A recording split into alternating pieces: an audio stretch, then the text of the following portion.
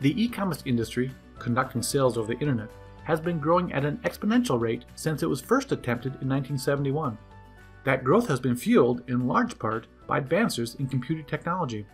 A modern e-commerce website not only provides immediate customer access to the company's entire product and service listing, it builds an evolving profile on each customer and presents highly customized recommendations and offers to customers that will drive continued sales.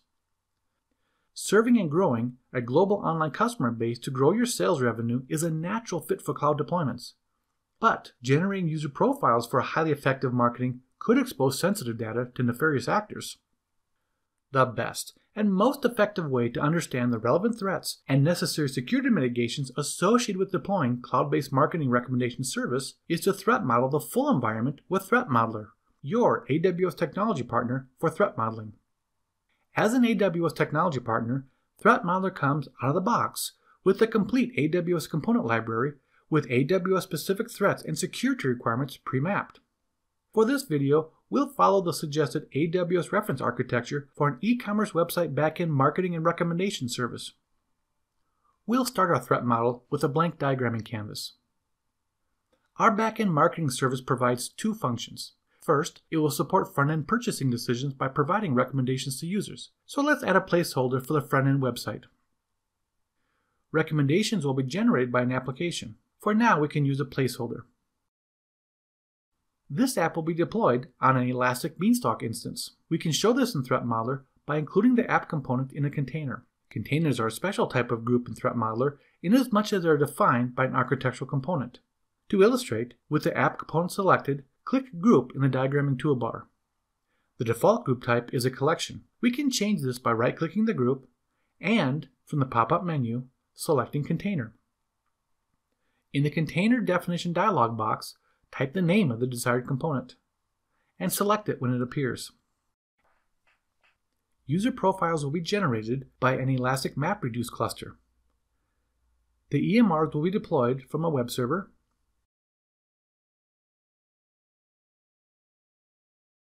and the server will have access to an Elastic Block Store. And together, these will run from an EC2 service. The EMR will get raw data from the S3 bucket that was part of the website front end. Because it is our intention to nest this threat model, and because we don't want to arbitrarily duplicate identified threats, we'll use a generic database component on this diagram. Raw data for the EMR analysis will also come from the read-only slave database that was included as part of the backend checkout service threat model. Since that threat model will also be nested in the website front-end threat model, we'll again include generic placeholders here.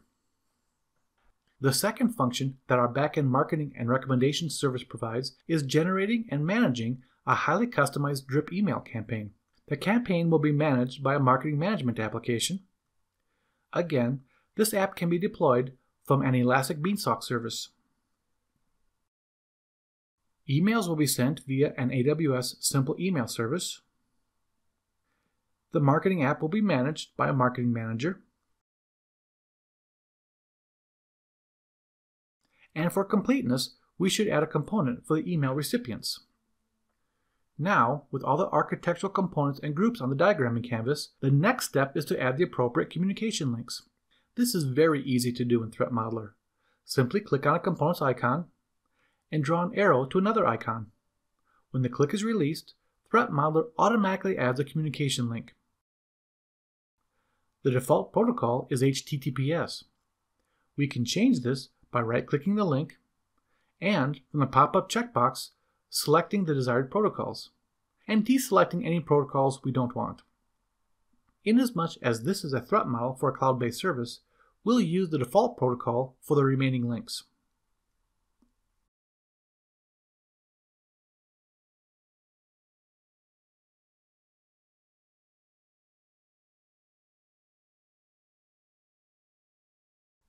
The final step in creating a threat model is to add additional properties to select components as needed.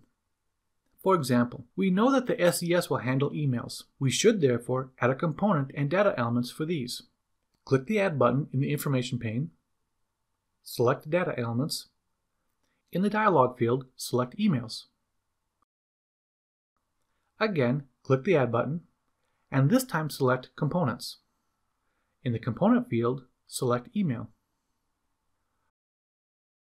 Our EMR will be processing sensitive data. We should therefore add those data elements which may be used to generate a user profile.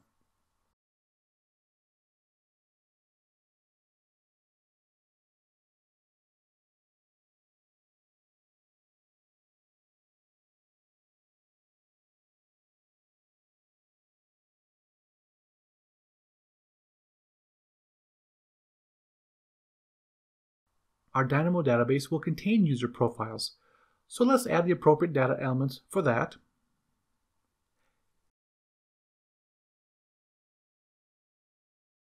And our Marketing app and Recommendations app will draw from user profiles to complete their functions, so let's add the appropriate properties to these. We'll also want to include properties in the Marketing app relevant to the login feature through which the Marketing Manager will authenticate for access.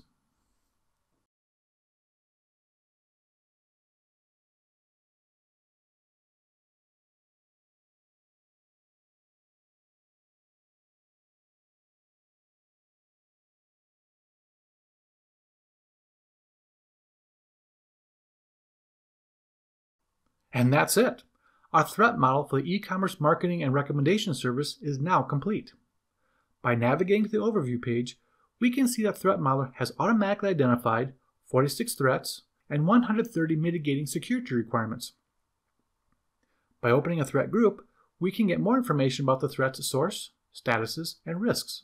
By clicking on an individual threat, we can get detailed information on that threat, including any relevant threat intelligence. Since we already created the e-commerce website front-end threat model,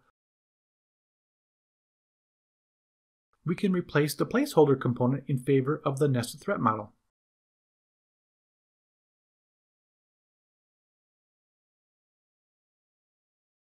And we can import the threats from the front-end website threat model. Now going back to the overview page, we can see that ThreatModeler has automatically included the 18 threats from the nested front-end website threat model in our list of identified threats. It took me, a non-security expert, about 15 minutes to create the threat model for our AWS e-commerce marketing and recommendation service in ThreatModeler. If you would like to learn more about threat modeling your AWS deployments, please visit us on the web at www.threatmodeler.com. And while you're there, be sure to schedule a live presentation. And of course, please take a moment to subscribe to the ThreatModeler YouTube channel. Thank you for watching.